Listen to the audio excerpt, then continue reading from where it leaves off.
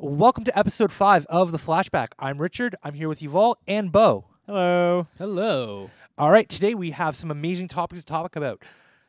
Gerry Thompson, the World's Championship that just happened this weekend, our top picks for Guilds of Ravnica, and the HTS top 8. The Harry Challenger Series top 8. We're going to talk about some of the top decks and just kind of how the event went overall. Yeah, and then we also have the summer season of League Series ending this week. Yes. So we're gonna see who the top players are and who's basically in the points lead. Awesome.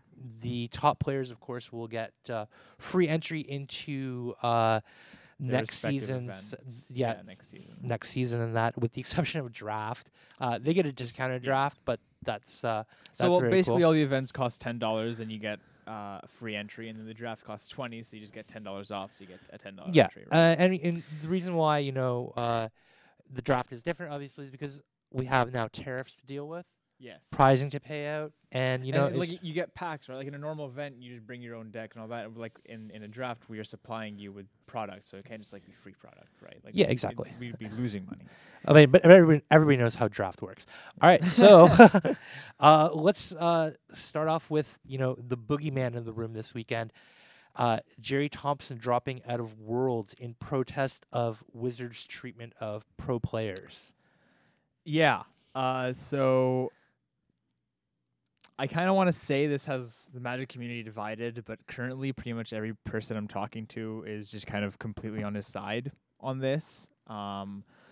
So basically, I think a large part of his reason for not going to the World Championships was just kind of issues he had with how Wizards treats its pro players.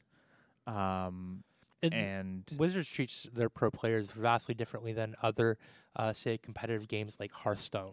Yeah, like Hearthstone or Dota, something like that. Like, these games have huge payouts in their big tournaments. They have huge followings that leads to sponsorships for the pro players. It turns on streaming capabilities because a lot of these games either look pretty or are just like well-known games that people play and want to watch, and the people streaming these games, because they're so popular, are making a lot of money because a lot of people watch their streams. So is Wizards doing enough to market the pro players? Gerry Thompson is saying no, right? So this is his issue. I would have to say I probably agree with JT, just because, like, I can name on one hand professional players that I knew before I heard Gerry Thompson's name, right? Like, I don't know a lot of the professional Magic players. So I'm going to say that's probably a failure on Wizards' part. I would tend to agree. Like, prior to Star City Games and their high profile of how they profile players and that, it's vastly different to how Wizards of the Coast does it. Wizards kind of just during the event they profile the players, but they don't really do anything between them. And I don't even see that happen very often. No. Right? So how do you market this? Like, what is the marketing? Is it our sponsors like Ultimate Guard or Channel Fireball or Genesis, or I always butcher this name, Haruya? Yeah. I think it's like Hallelujah. Yeah. I mean, what does team sponsorship mean? Like, obviously, during the Pro Tour and during Worlds, these guys are going to be looking for teammates for the next coming season. Right. So, I mean, does it put the onus on the sponsor? Like, I've heard that there are some teams that play StarCraft where the sponsor literally puts these guys up in a house, pays them to play all this just for a cut of their winnings. Yeah. And is that the direction that we should be looking at for Magic? I feel like this is entirely opinion based, but I think that would be really cool. I think it would be pretty cool as well. But I mean, that also puts a lot of pressure on companies and stores and etc. Especially there are small stores that have teams that go to the Pro Tour. Yeah. And like, what does that say? Like, are those stores supposed to be just looking out for themselves? Are they looking out for their pros, etc.? Like, what is So their incentive? I think the incentive for teams to have to make sponsorships is just advertising. So I mean, like, how much advertising does it need? I mean, Ultimate Guard sponsors a lot of events, both internationally, locally, etc. Do we need to bring in people like Red Bull or like Monster? Or I don't think we need to, but I think this is kind of what Gerry wants, because that's how people start actually making money from playing this game, right? The issue I hear stated a lot is there is no incentive whatsoever to become a pro Magic player. Like, the only reason people become pro Magic players is because they love playing the game and don't want to just be losing money on it, right? Like, they don't want to be just constantly buying decks and then, whatever. But they're never actually making enough money for it to actually be something that they could conceivably be doing all the time. Like, a lot of pro Magic players have a job, because if they didn't, they wouldn't be able to support their life, right? That's fair. I mean, whether it be writing or GP appearances, Pro Tour appearances, etc., they're making an income somehow. But it's from the perspective that I've seen, it's not enough. Yeah. Where comparatively other other professionally played games have players who get paid enough to literally do just that, and look at Brian have Kibler. a livable wage. Like, yeah, Brian Kibler's moved over example, to Hearthstone because Hearthstone's payout is better. Yep. And when I think of Brian Kibler, I think of him, of course, as a Magic player, but also now he's a Hearthstone player. He's a commentator. I think of him as a turn 1 Llanowar Elves player. Yeah, he's a turn 1 Llanowar Elves player. So that's definitely a thing. So, what do you think Wizards should do? I don't know. I feel like if they made their coverage much better and found ways to get people to watch their big events, they'd have larger followings and more people would watch it, more people would know the game. That would increase the likelihood of sponsorships. It would make streaming much better. So I think if they just kind of work on making their own events larger, more accessible, more advertised, all that, you might be able to do much better. I definitely agree with a lot of that. I think there is definitely some room for the pro element to grow, whether it be through sponsorship or other commitments from company stores, even Wizards. Wizards needs to make that first step and be like, okay, this is how we want to grow the player base, etc. And there's one final point I just want to bring up. What does Gerry's opinion on more Pro Tour invites make sense? I think yes, because the last Pro Tour didn't have very many players. I think it was 300. It wasn't very large. And if you think about that, that draws a lot from there's a lot of invites in North America. There's a lot of invites. Well, I don't actually know the specifics. Invites in Europe, but Asia, and South America, and those don't get a lot of invites. Right. But I understand that the numbers are lower, but where does it stop? Do we want to open up more invites? Do we want larger Pro Tour events? I think we do. I definitely think I do. I think I 100% agree with you guys. Look at other, to use a bad term, nerd sports like Overwatch, League of Legends. They have teams from all over the world competing. So, and one thing about that is people love to root for their home team. Oh, absolutely. Imagine if they brought back regionals or something that you can watch locally and even compete in locally, so you can potentially make it to the top. People love that tournament story. People love the grind. To use a really bad term, look at Yu-Gi-Oh! And the tournament arcs. People love that. Those stories are what people come to competitive gaming for. That's very true, Bo.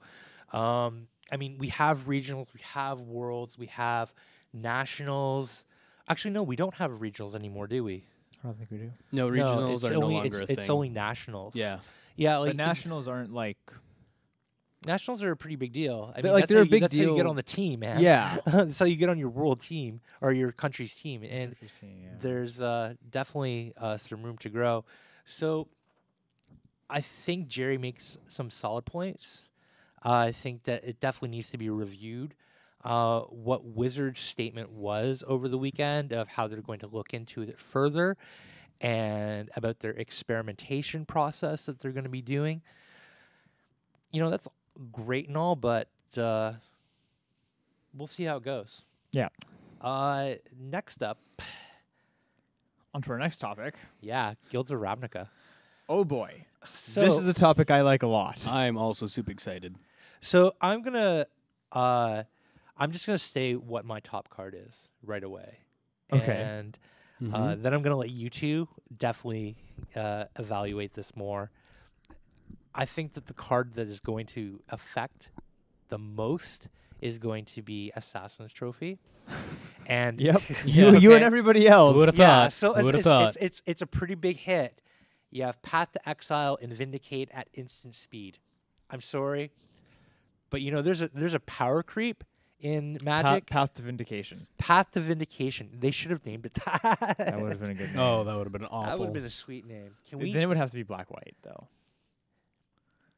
Because Path is a white card and Vindicate is a black-white I don't think it needs to card. be black or white. I think it can still be green-white. I feel like the card will work in either color the set. Name, Path of Vindication doesn't really sound like a green. Oh, we're card. getting ahead of Regardless, ourselves now. Yeah, we're Yeah, getting ahead of ourselves. All right, so what do you guys think of Guilds of Ravnica? Overall, I love the set. Like, I love Ravnica as a plane. Like, I think it has the best flavor out of any plane in all of Magic. Like, giant world city filled with all sorts of crazy stuff. Like, imagine a Ravnica MMO.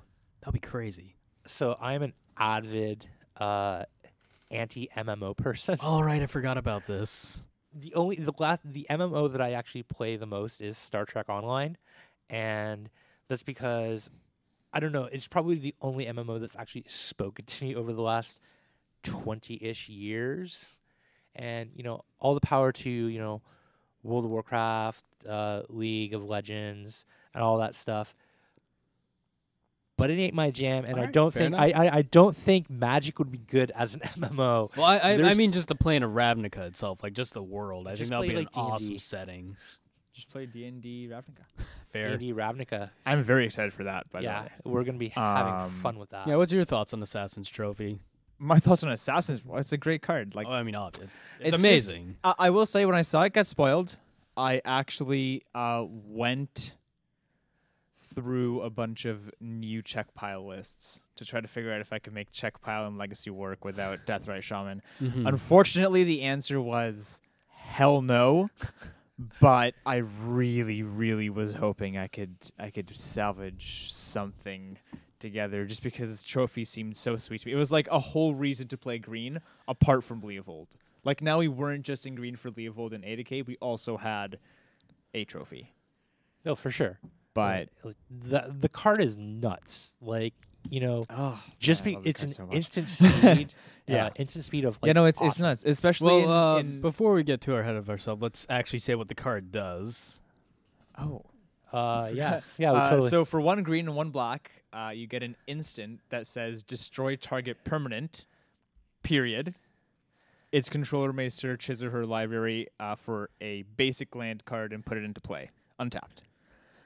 But, I mean, who cares? yeah, And also do you destroy your own permanent to get an extra land? you I can't. mean, it is- It says an opponent's permanent. Oh, Sorry. okay, That's okay. a big Okay. deal. Also, Then no. in internal formats, most decks play 1 or 2 basics.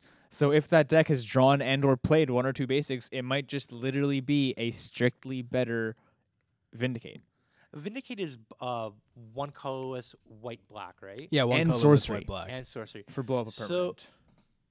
I mean, if you're playing an Abzan list, do you just like play 4 Vindicates and 4 Oh Assassin's my god, Trophy? no! Then you're playing way too many expensive bad cards. I think. I we think think you call play- the Assassin's Trophy a great card, and Vindicate is a great card. Okay, yes, but when you're Check playing your 4 of Magic each, privilege, sir. when you're playing 4 of each, I think you're playing badly. Like, I highly disagree. you know what? I think you should build that deck and get completely run over by everything with cheap counterspells. I will not build that deck for one reason and one reason only. I don't have Deathray Shaman. Yeah, fair. So I don't think it would be very good in current legacy metagame, but I think a split of maybe like 1 and 3 could easily be correct. No, not easily, but it could be correct. Regardless, we've heard Richard's favorite card for the set. So we what's can your move on. overall favorite card? Mine is less of a single card and more of a cycle. I love the uncommon double color casting cost card, like the cycle. So it's 5 4-drops, 1 of each color combination, and it's 2 of the Guild's mana symbols. So let's say the Boros one is red, red, white, white. And they're just kind of really pushed uncommon. So the Boros one is red, red, white, white for a 4/3 with Mentor, and whenever it's dealt damage, it deals that much damage to target player. So it's kind of like a Boros Reckoner. It's a True Fire Captain. The Is It one is blue, blue, red, red, called Crackling Drake. It's a star 4 with flying, and its power is equal to the total number of instant and/or sorcery cards you own in exile and the graveyard. So it also counts jump-started spells. And when it enters the battlefield, you draw a card. So it's like a better Enigma Drake, basically. The Dimir one is blue, blue, black, black for a 3/3 with flying, death touch, and hexproof, because those 2 abilities weren't too good on a creature anyways, so now you just got to give it hexproof. Yeah, let's... So that's 6/6 hexproof that they're printing. Oh, the new one. The new one? Oh, you mean Ferox, Nullhide Ferox? Yeah. Oh god, that is disgusting. Like, I would love it for my Grixis control opponent to just play their Nicol Bolas, please. yeah, Nicol Bolas the Ravager. Oh, I got a discard a card. Okay, thanks for the 0 mana 6/6. yeah, exactly. Right? Like, oh, you want to kill it? Too bad. I buddy. mean, what you don't gain, like Obstinate Baloth, you gain 4 life. Guilt Leaf Liege, you gain a Lord. This you get a 6/6 hexproof. With hexproof. Yeah. It's disgusting. It is Like- filthy. I mean, I don't think it's very good because it can just be chump blocked for days. Yeah. If I recall correctly, it does not have trample. But yeah, it's very good. So what else is on So yeah, so there's 2 other cards. There's the Golgaria one is black, black, green, green for a 3/4 that when it enters the battlefield, you get to regrowth a permanent. So it's kind of like a bad Eternal Witness, but Eternal Witness is the nuts. And also it's a 3/4, which is a respectable body. I mean, that is significantly bigger than Eternal Witness. Yeah. Right, But which is nice, but it the only returns color a commitment. permanent. And the color, right? It's not as good. And finally, the Selesnya one, the one that I'm actually most excited about. Green, green, run away for a 4/4 with Vigilance, which is already pretty respectable for 4 mana. And then when it dies, you make 2 2/2s with Vigilance. That's pretty good. I'm like I read the first part, I was like, you know what, 4/4 for 4 with Vigilance, that's fine. When it dies, it just makes 2 more 2/2s. Like, I mean, if you can put that on some sort of block something that's bigger and Yeah. then sack it, and then you have still dudes. Right? exactly. Like you just, and you can just always attack with impunity with it, right? Because if they block it and kill it, you're taking down some of their creatures, and you still have 2 2/2s. Yeah. Like, it's absurd. It's basically 8 mana for 4 mana. I mean, that's that's insane. Really good. Yeah, it's really good. I think it's actually like one of the best ones out of all the spoiled ones. I think it's probably the strongest one.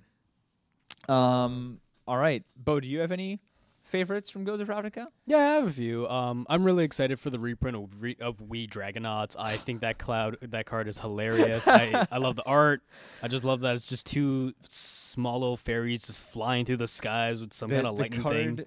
Is very awesome, I will admit. Yeah. The art is hilarious. to And me. my other pick, it's a weird one, but I don't know. For some reason, this card just speaks to me. Dimir Spybug, the 1 blue, 1 black. That card is adorable. Tiny little insect dude card where is whenever really, you really survey, it gets a 1/1 counter. I don't know. That's just like the most magic card to me. It's like interacts with the set.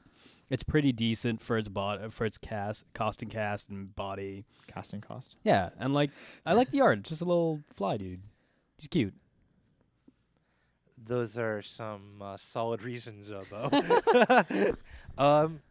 But yeah, so we have the Guilds of Ravnica pre-release coming up this week.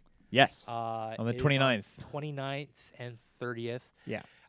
If you haven't pre-registered for the event yet, we suggest that you pre-register at least before Wednesday. That way you can still select what guild you want to play.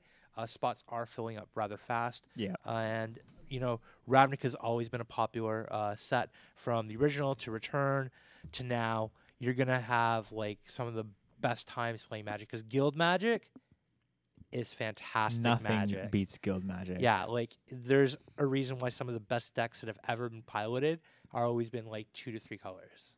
They're just, yeah. Fantastic. Multicolor is better. Multicolor is better, except when it comes to like burn. That's not true. I think red, white, burn is the better one in Modern. Regardless, actually, sorry. Speaking of Modern, speaking of red, white with a bit of green, burn. Yeah. We have the top 8 list. Yeah, we have the top 8 list from our Modern IQ that we just had yesterday on the 22nd of September. Absolutely. And we got a shout out to these 8 guys. So watching the stream yesterday was fantastic, and I loved every second of it. But I got to give a shout out to Evan T. He was the winner. Piloted the deck right. He was our winner yesterday. In second place was Tyler Nightingale. In third was Jacob Richer. In fourth, Matt Hemsley. Fifth, Ellis Straker. Number 6 was Eric Lee. 7 was Dave Goldfarb, and number 8 was Jeffrey Fernandez. Good old Jeff. Good old Jeff. Was he playing KCI? Of course he was. All right, so let's just talk about like some of the decks that happened here. So Jeff was playing KCI. It's the same list that he ran actually at the last event, and it was pretty sweet. Yeah, just like KCI always is. Yeah, I hate the deck so much, but it's such an awesome deck. Everybody hates the deck. That's the thing. It's the boogeyman. It's a new twin, sort of. Yeah, sort of. It's not as cool. Nothing as as good as twin. Nothing is unbanned as twin. But So the KCI, Dave Goldfarb played Burn. So the best Burn deck, the red white one. Okay, the red white one, sure. So actually, I've known Dave for a long time, and I've never seen him play Burn. Really? Yeah, this is actually the first time when I was looking at the deck list, I was like, really, he's playing Burn? The last time though, I believe I watched him play. He was playing, I think. I want to say he was playing a control deck, but I can't remember which one. Oh, I think Burn is a control deck. It controls your life total. Can you count down to 20? Yes.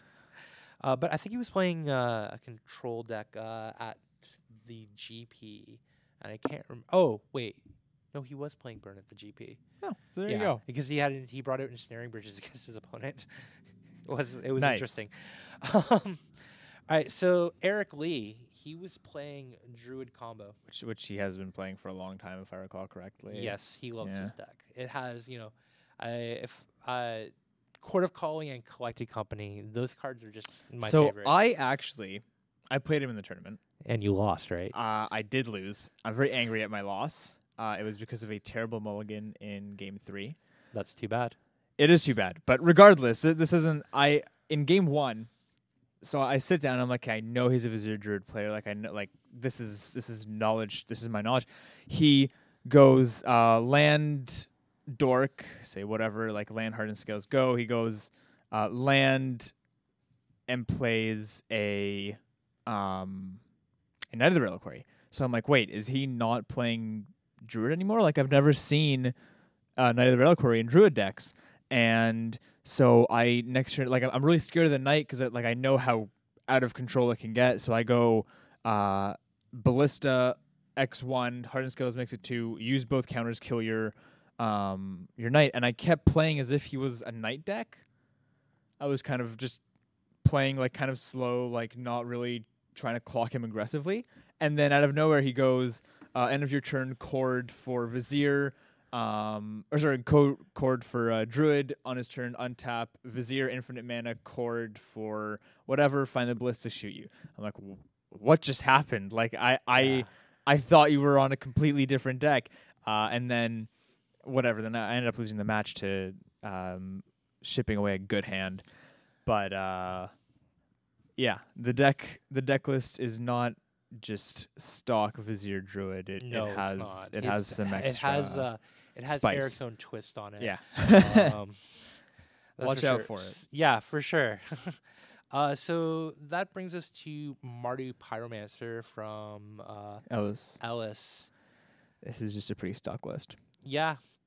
I love Goblin Rabblemaster. I like the 2 Kambal console location in the sideboard. Is it really? Yeah. Oh, 2 Kambal. wow. I think he might have been anticipating a lot of control and like combo like KCI and Storm. And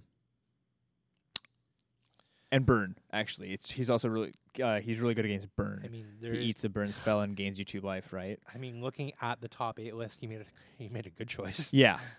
He didn't win the event, but I mean, you don't win every event. Exactly. No, it was I really like his sideboard actually. That's about it. Next up is Matt Hemsley. Yes. On Hardened Scales, which is a deck I was playing, and Yes, I lost the mirror. welcome. I lost the mirror. Did you lose the mirror? I lost to Matt. Okay. Is that because you was inexperienced with the deck, or I think it's because I was inexperienced with the deck. Okay, yeah, yeah. The deck has a lot of how do I put this? Triggers. No, that's actually not my issue. I was inexperienced with sideboarding.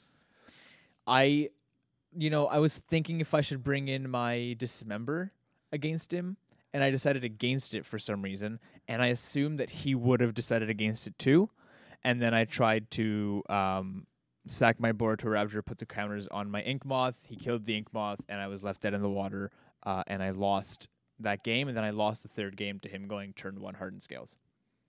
And that mirror match seems a lot like if you don't get the Hardened Scales and your opponent does, you lose. Well, I think the Hardened Scales is a key component to the combo. Yeah. And when you're playing against the deck or even with the deck, you have to make your smart mulligans count. It's the same like regular affinity. People will be like, oh, I can just pick up this deck and play it. I mean, yeah, you can, no problem, but you don't know what hands to keep or what to mulligan with. Yeah. They're really smart choices. And, it's the same thing. This is just realistically an upgraded version of Affinity. Yeah. Really playing modular cards. I feel like this deck is more of a combo deck than Affinity. Well, Affinity is a combo deck. So Affinity still has a lot of like beatdown components in that a lot of your like 0-drops, 1-drops with that are just stuff to deal more damage. Whereas in this deck, a lot of your 1-drops are actually just a way to make either a Ballista huge and shoot your opponent for lethal, which I have done on turn 4 relatively consistently, or make a huge hanger back that you pop and activate a Steel Overseer on to make a bunch of 3/3s, or like killing with the Ink Moth next. It's like I've never actually won with a beatdown game. It just kind of hit me out. Like I've never won with a beatdown. It was always have a huge Walking Ballista, shoot you for lethal, have a huge hanger back, pop it in a turn. They're like, okay, like I lose now because you have 21 One-Thopters. It really doesn't feel like a beatdown deck. And then I actually tried out a friend's Affinity deck, and it really felt like beatdown. It felt like a completely different deck. So I think calling Hardened Scales Affinity a better Affinity list is wrong. I think it's just an altered Affinity list that is stronger in the current meta. That's definitely a fair opinion. So I got just before we just go on to the last couple there, we got some questions from our viewers or listeners that we're going to answer a bit later. Ooh, but okay. some of them are pretty cool. Thanks guys for sending those out to us. But let's move on to Humans, which I believe was piloted by Jacob Richer. So, I've played Humans against you. I have played it against Bo. Have you played it against me? Yes. What was I playing? I don't remember You were playing against you. Prison. We had a match here after hours. Oh, okay. Yeah. I've also over played. so quickly because Humans is such a good matchup for Modern Prison. Yeah, it's a. So I'm 0 for 2 against you guys. Yeah, and that's not that is. Oh my god. No, So just because I think the Humans deck is like good against certain stuff, but really bad against what me and Lo play. yes, Mono Blue Tron and Prison are not fun decks. That's why on MTGO, I'm much more satisfied when I crush those decks. Yeah, yeah, that's fair. But yeah, the deck itself looks like a pretty standard list. I do like the 3 Militia Buglers that seem to be popping up a lot more. I love that card so very much. Apart from that, really nothing popping out at me. Yeah, pretty much nothing. It's just a stock Humans list. Not much else. I mean, their stock lists are a reason. Once a deck has been proven to be good, you're only changing the sideboard for the metagame. Yeah. And Yeah, that's usually fair. what you expect. So, speaking Final of 2 Prison, players. Yeah. we're in the last 2. We are in the last 2 of this top 8. So we have Tyler, who played Blue Red Prison. Yes, So- this deck is awesome. Bottled Cloister is such a cool Magic card. I'm just looking at it and wow. Yeah. So Tezzeret, Agent of Bolus, Oh yeah. Whir of Invention, Yep. where is it? Bottled Cloister, and Psy Master Thopterus, and wow, this is So cool thing. wow, Tyler. I'm just gonna say this to you right now, man. This is crazy. This is a sick list. I have seen this list before online. I've seen it in 5-0 undefeated modern challenges or whatever. Modern leagues. Modern leagues, 5-0 yeah. undefeated in the leagues, and I've actually seen it top 8 modern challenge. This deck is amazing. I want to play this deck. Oh, let's just leave it at that. You have this sick obsession with prison decks. I do. Prison is probably my favorite archetype. I hate it when my opponents play Magic. And see, this is why no one likes you. is Yeah. You play prison decks. No, that's that's entirely. I don't like myself for it, but I can't stop. It's like an addiction to prison decks. But so, the most beautiful thing about this list is the Bottled Cloister and Ensnaring Bridge, which just. Do you want to go ahead and just say what Bottled Cloister does? Because this is ridiculous. So so it's a 4-mana artifact from Ravnica block. I don't know if it's Ravnica. It was City of exactly. Guilds, yeah. City of Guilds, yeah. And it basically says you draw an extra card, but at the end of your turn, you lose your hand until the next turn. So you exile your hand face down, and then at the beginning of your next upkeep, you put it like you pick it up again, and also pick up an extra card from the top of your library, and then you go to your draw step. So then I have a question about this. So a couple weeks ago, when you were playing in our last modern event, and you put in the Arvacious Dragon, Yes. why did you not just upgrade the land base and play Bottled Cloister or Cloister? So Bottled Cloister is actually colorless. It's So completely why colorless. didn't you play So it? my reason for not playing it is because in mono red, I would much rather have a 4/4 beater, right? This is the first time I've heard of this card, so if he just did not know about it, that's also a perfectly viable reason. No, 'cause I've never seen this thing before in my life. I've known of Bottled Cloister for a bit, but I like Avaricious Dragon in that deck specifically more, just because It's a beater. it's a beater. Yeah. Right? And the deck sometimes has issues in closing out the game. Normally, when you have it along with Ensnaring Bridge, it's not a beater anymore, but I like that when you don't have Ensnaring Bridge, it still does something more than just draw you an extra card every turn. That's Which fair. it also does, right? Yeah. So Miracles is modern Miracles. I hate that deck so much. Burning hatred towards that deck. And this is the modern version or like the legacy version? The modern version. The legacy version is super easy for me. All right, so again, I'm not even gonna say it. you're just being cocky right just- now. That's fine, but you're Well, I mean, you're allowed to be. I think my Delver deck is actually pretty good against Miracles, just because it's an aggro So deck. is that a challenge out to all the players out there in Toronto? all you Miracles players, please come to the Hairy Tarantula Challenge Series Legacy events so I can crush you with my Teamer Delver. Or, you can crush him. It's realistically, Good luck. that's probably the easiest one. Yeah, that's probably what's going to happen. Regardless, modern Blue-White Miracles. Modern Blue-White Miracles are piloted by our very own Evan. T, yeah. So, the last few weeks we've seen Evan pick up this deck, and, he's to had varying success. to varying success in that, and to see him not only top 8 the event, but to also also get to the finals. come in first. This is a man who dedicated. Very proud of this gentleman. Yeah, exactly. I had a lot of feedback yesterday from a lot of players about Evan winning, and they were just super excited. Everyone was just like, "Yeah, Evan, woo!"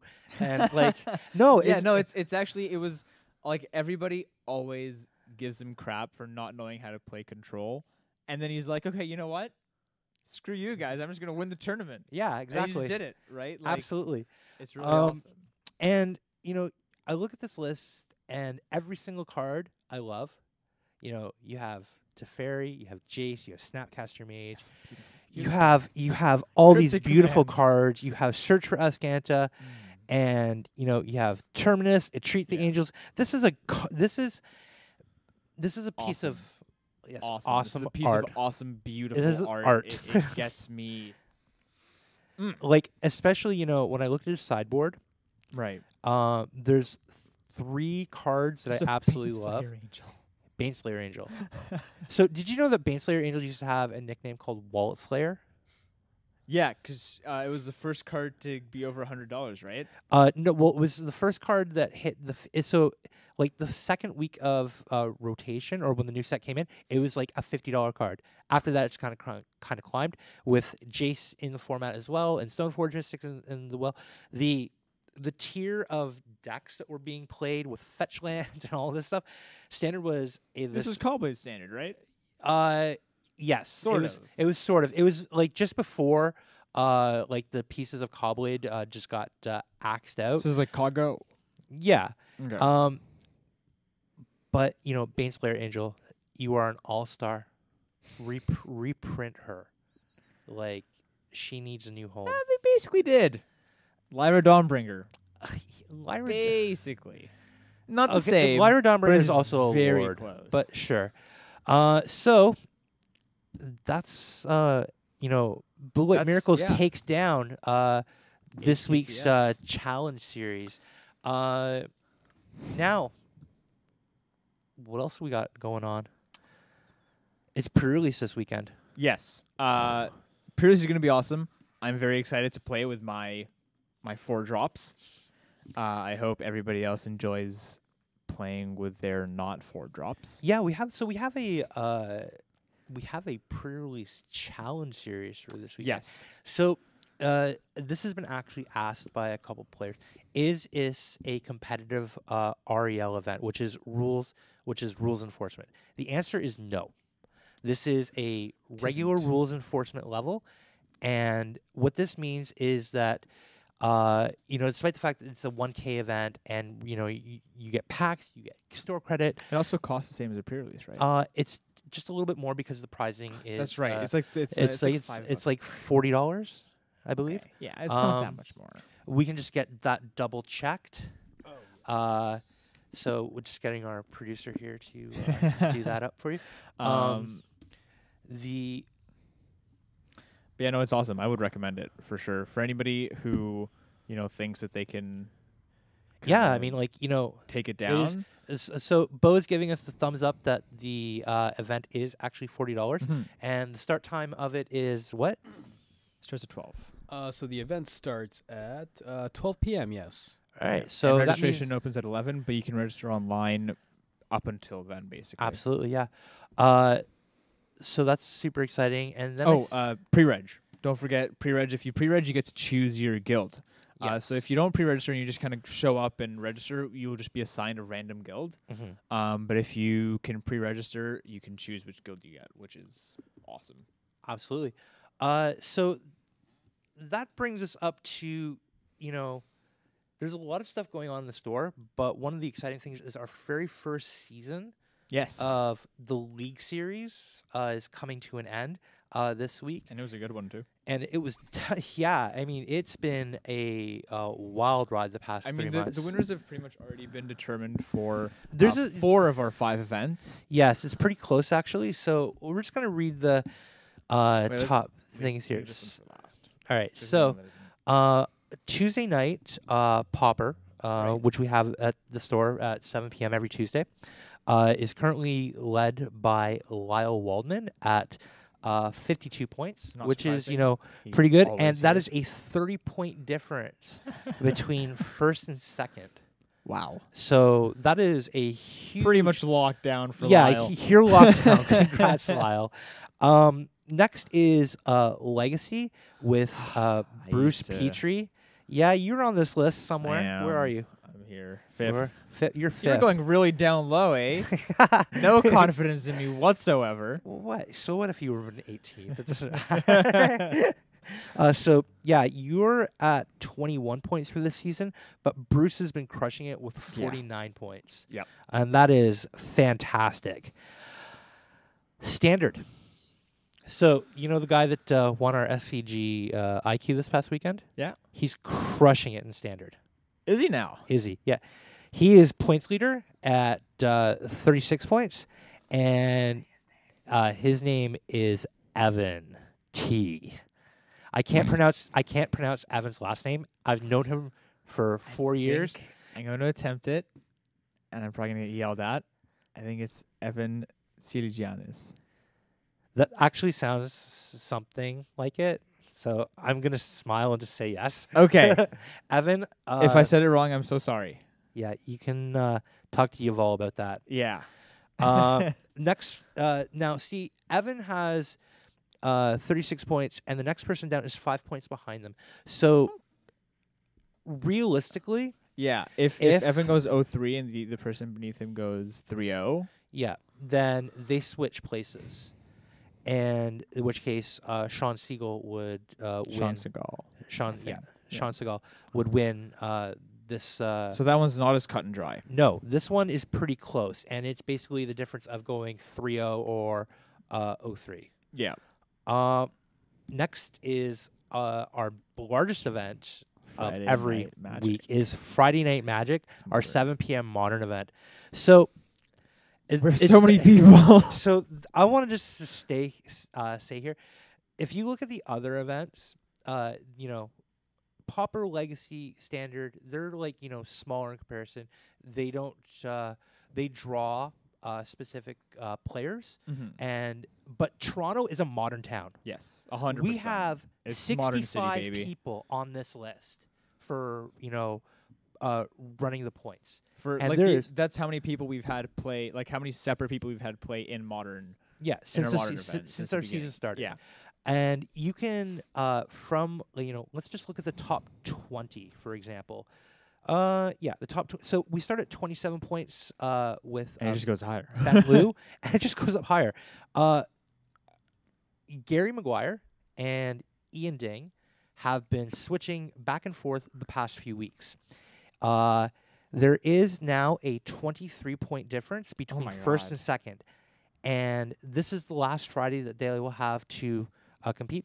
But I'm pretty sure that even if Gerry goes 3-0, he's not beating Ian. So Ian is 100% winner Ian, of modern. We are definitely congratulations, Ian. Yes, yeah. We are super happy about all this.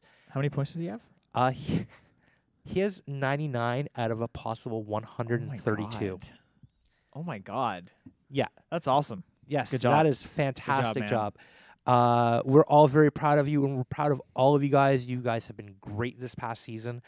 Now, let's talk about what the closest point is with our Monday night drafts. All right. So we have Josh Kim at 69 points. And we have Sean Ang at 72 points. Oh my! They're literally a match win away. They have been neck and neck. Yeah. For many weeks now. I love those two. And yeah, they are so awesome, and we're really looking forward to seeing how Monday goes. But other than the fact that I'm actually going to Vancouver with Josh are you? in December. Yeah. Oh, very nice. Well, Going to are see. you going to the GP? Yeah. Cool. I'm also Well, going to Montreal. there's a GP on October 6th and 7th in Montreal, if I remember correctly, right? Limited. Are you going? No. I'll be working. Thumbs down. Would have liked to see you there. I think Josh is going. Okay. That's fine. Anyways, just a cool Good tidbit. luck, So, Yuval and Josh, then. yeah, so that's That- pretty much all we yeah. have for tonight, right? That is the wrap for tonight. Oh, Actually, I wait. have one more thing I want to do. Quick shout out to what's this guy's name? To take TKOS 5 or TKOS 7 on Reddit, the dude who wrote the 99-page primer for Blutron. Oh my god. So I think I don't remember if I shared that link with you or not. I or- actually saw it the night before because I was just okay. doing You my shared the usual. link with me, I and sure- I was okay. like, "What is going on? Why is the this a second I thing?" found it, I immediately started reading There it. was- I've never felt more connected with a human being than when I read that thing. There was a guy who made a list for fairies in Modern, and I was very excited about that one. I But love yeah, fairies in Modern. overall, I would say that's a very good primer for Blutron. If you want to check out the deck, check it out. It's on Reddit. It should be on the front page of the Modern Magic subreddit. All right. So we have a question regarding yes. the store, and Who is this from, and what do they say? so this one is from Mike Shutov. Okay. Okay. Hey, shout out to Mike. Hey, Mike. So Bonjour. he wrecked wants to know me if our with play humans. space is going to be expanded, and short answer is yes. C. Long answer is It'll take a bit of time. it will just take a little bit of time because we're in the middle of doing the downstairs as well. So once We're getting that a is studio. complete, we will have that. Yes, our studio is going to be down there, so we can have like color commentary during feeds. Oh, Assuming I'm that so we can get the audio excited. issue resolved with video, Oh, I'm apparently. That was so OBS. excited. That's OBS. Yeah. All right. Can't wait to do coverage. Yes. So that'll definitely be fun. And that's a wrap for this week's episode.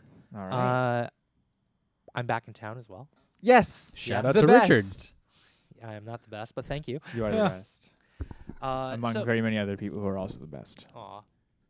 Well, thank you guys for coming out again another week.